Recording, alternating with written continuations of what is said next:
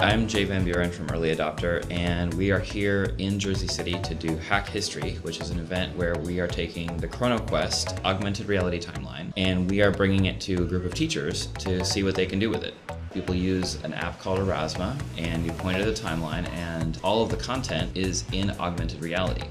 Now, we've created a bunch of sample content, but what we're here to do today is to show the teachers how they can put their own lessons, their own curriculum, images, text, links to videos, and we're going to see what they do with it. Part of the real concept behind ChronoQuest is that there is no one history and there is no one point of view. There's going to be lots of different points of view, and there's going to be a conversation about what are the most important things in history and how do we determine what should go on the timeline and what shouldn't.